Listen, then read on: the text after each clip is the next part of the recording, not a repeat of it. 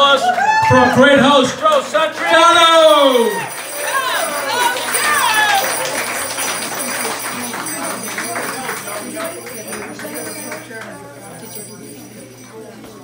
You know, years ago I read about Joe in the Long Beach Herald, about this guy that gives out so many scholarships to high school seniors, and I was inspired by Joe's story, and over the years we became really good friends, and we started this tradition about doing the holiday party here, and I think it's our 4th or 5th year in a row, and every year it gets better and better. We want to thank you for your hospitality, Joe, and you make it a great way to end the year every year. You know, and Joe and I, we agree on a lot of things in life, but there's one small, slight disagreement. Seeing that I grew up in Massachusetts, I'm a die-hard Red Sox fan, and I promised my friend Joe tonight that I would not mention that the Red Sox beat the Yankees this year and won the World Championship. So I'm sorry about that, Joe. I promise I wouldn't mention it. Thank you. Hello. But Joe, I want to give this opportunity to thank you for your hospitality, and more importantly, to talk about your foundation and all the great things that you've done since the foundation has began. And without further ado, let's give it up for our host, our great friend. He is Joe Satriano.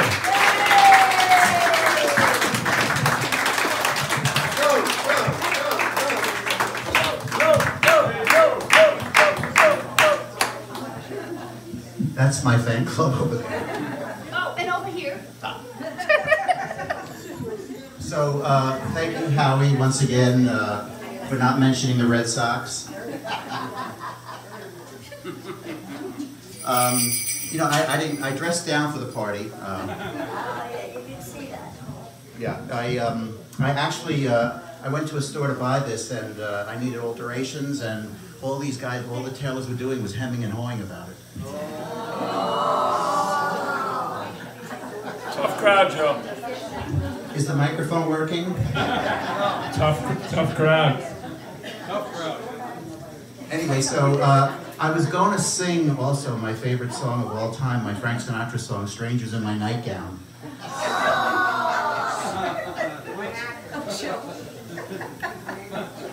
But I didn't want to compete with people like this who sing so great. And trust me, like the magician, I will be disappearing in a few minutes. Yay!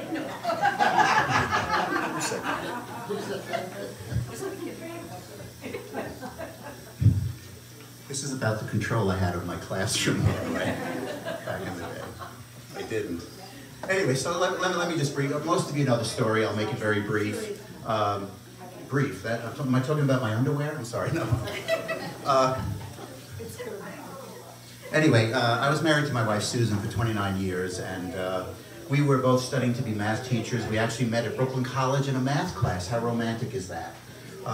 If she were here today, she would tell you it was the only D she ever got in a math class. She told me she was slightly distracted.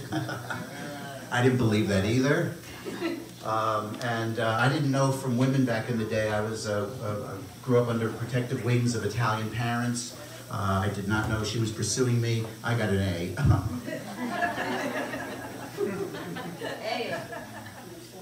Plus. But anyway, so, you know, we met at Brooklyn College, and we had the all-American life. We got married, got the dog, bought the house here, had 2 wonderful children. And by the way, being math teachers, the best part about being married to a math teacher, truly, is that we did get to multiply. How many times did you multiply, Joe? Howie, could you stand in front of me, please, because they're going to throw things at me in a minute. But no, seriously, so you knew that joke, right? Yes. Yeah. How many times have you heard it? They multiplied twice. Oh, there you go. And one of them ended up in the great state of Massachusetts. I just had to throw that in. Yes, that was probably the biggest mistake of his life. No, actually, he'll be here, actually, if you guys hang around. And my other son is up in Canada. He's coming down. He should be here by 10 o'clock, so that's cool. They're going to spend Christmas with me. But anyway, so we had the all-American life. Everything was beautiful. And then suddenly, 16 years into our 29-year marriage, just to bring the party down, Sue contracted breast cancer. And then 13 years after, she did pass away. I actually retired 4 years early to be with her because I was cheating the kids I was teaching in front of that classroom. You know, her health had taken such a bad turn, and when I do something, I do it 100%, as you can see by my outfit. So, my district allowed me to retire 4 years early, which was amazing. I was not of age yet. By the way, my district was Roslyn High School. They're making a movie. I don't know if you knew this, Howie. They're making a movie about my superintendent. This is absolutely true. For once, I'm telling you something true. It's called Bad Education. This man actually absconded with $8 million from the district.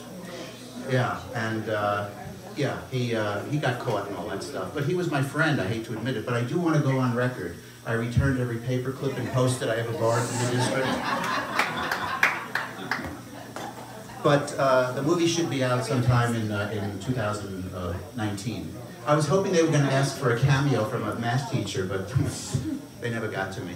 But anyway, so Sue had a 13-year battle with breast cancer. She passed away in 2005, and I had retired, and I actually spent the last 4 years of her life together with her, which was amazing. I wouldn't change a thing other than the outcome, because in 2005, like I said, she does pass away, and Joe here had no direction, no purpose, no job, nothing. And really, it took about 6 months of my life. If you wanted to find me, it was right upstairs in my bedroom. I was under my covers in fetal position, crying all day, truly. Very sad picture. But the amazing, amazing thing about life, and I'm not a psychologist by any means, but the human spirit, I'll call it that because I don't know what else to call it, it allows us to take these punches between our eyes, and you reel backwards for as much time as you need to reel backwards. That's called grief. And then suddenly, you find your path. You find your epiphany. Something happened to me, like a lightning bolt hit my head, and I said, this is ridiculous. What am I doing? I was doing nothing for anybody. So I started the Susan Satriano Foundation, which 3 requirements for kids to get the scholarship. Number 1, graduating high school senior, that's easy. Number 2, going to an accredited college in the fall, that's easy. The kicker to be eligible, unfortunately, they have to have a parent who's either passed away of cancer, presently battling, or in remission. And I'm so proud to say that I've done it for 13 years. At the end of this academic year, I've now helped over 1,500 kids across the nation.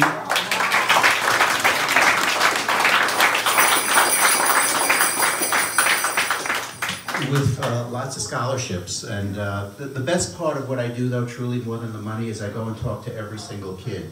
I ask each school district to give me 20 minutes with each child. I tell them my story, and then they open up. It's amazing. They don't know me. I'm a stranger, but we've walked the walk, and my words and their words are very powerful because we've experienced the same thing.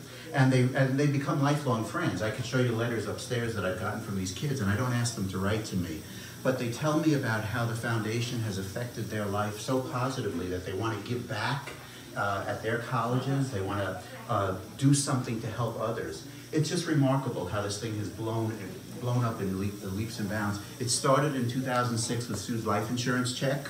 I took it and divvied it up amongst 4 kids here in Oceanside. And now, like I said, I'm helping over 1,500 kids. So yeah, it's just been a joy to help. And I found a new way to help kids without being in front of a classroom, and that's what I do. And then the last thing, I won't bore you all to death because I've already done it, is I actually surprised myself by writing a book. You know, and it's not a math textbook.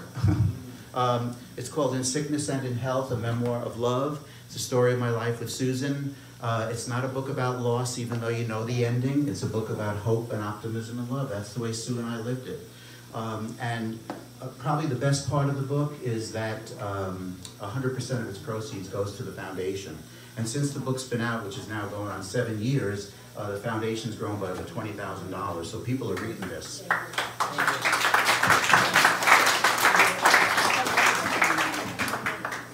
I could suggest either you purchase one, or you could wait until the movie comes out. Of course, you know who's playing me. It's so obvious, right? You see it? Look, look. Look, let me give you the profile. George Clooney, see it? People tell me we were separated at birth.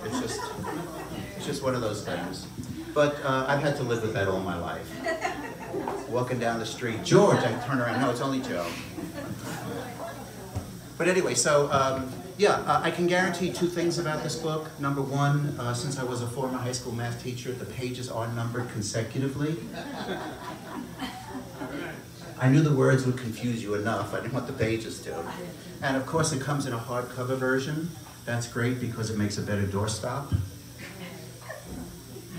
Hello? Hello? No, anyway, so yeah, so basically it's an amazing run. I never knew I would do this, 13 years ago. I'm so happy that I found my niche. I'm so happy that I found a wonderful bunch of friends, everyone here.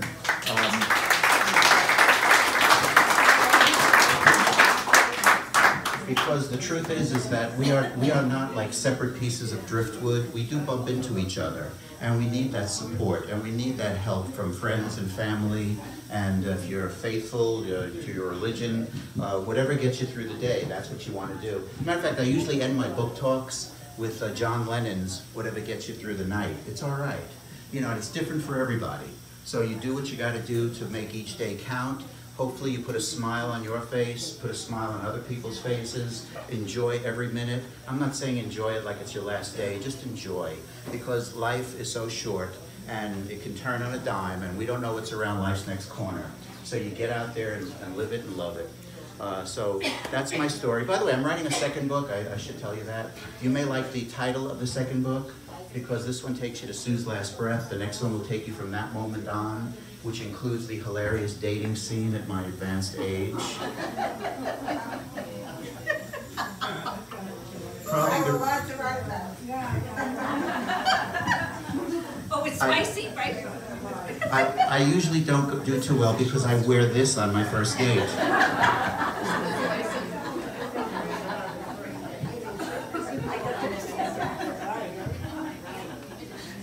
But anyway, so because Sue and I were both high school math teachers, and it's from that moment on. You ready for the title, guys? Ready?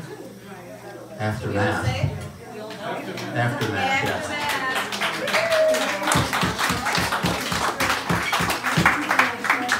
So that's my story. Thank you guys for coming. Thank you for being so wonderful friends and helping each other get through life every day and enjoying things. And I'm so happy that you're here. So enjoy your holiday season, guys. Thank you.